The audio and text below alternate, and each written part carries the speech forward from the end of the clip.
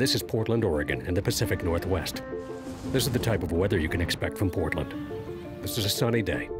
This is a windy day. This is a stormy day. This is a really, really stormy day. This is Columbia Sportswear Company, where they design, build, and test products for days like that in Portland for people that enjoy mountaintops, river trips, skiing, camping, climbing, surfing, fishing, running. Anyway, this is Gert Boyle, chairman of Columbia Sportswear. Gert is commonly referred to as Ma Boyle. Oh, I hate that Ma stuff. Or one tough mother. The tough mother? Well, that I don't mind. Her favorite part about living in the Pacific Northwest is the weather. It's the perfect testing ground for Columbia's products. The only thing she loves more than the weather is her son, Tim. This is Tim. He is the most handsome, incredible, intelligent person. He's my son. What the hell? What am I going to say? Tim's a sportsman. Continue with our out. He's also a good sport.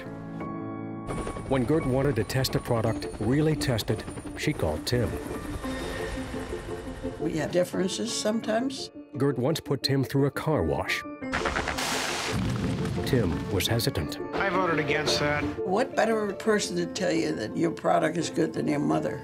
Together, Tim and Gert produced and tested, and the more they tested, the more improvements and discoveries they made. If, and only if, a piece of gear passed all these tests, would Gert give it her legendary seal of approval. This was Gert's guarantee that a product was tested tough against every type of terrible, no-good, day-ruining, pain-inducing, career-ending condition the skies of the mighty Pacific Northwest will dish out. 20 years later, and Gert is still at it. It's perfect. Now make it better. This is the command handed down by Gert. Sure, it makes life hell for Columbia employees, but it means great gear for you. To this day, when customers see Gert's iconic Tested Tough stamp of approval, they know they're duly equipped to stay outside, long after the featherweights have retreated indoors. So, what's next for Columbia? I don't know. Well, Gert certainly isn't going anywhere.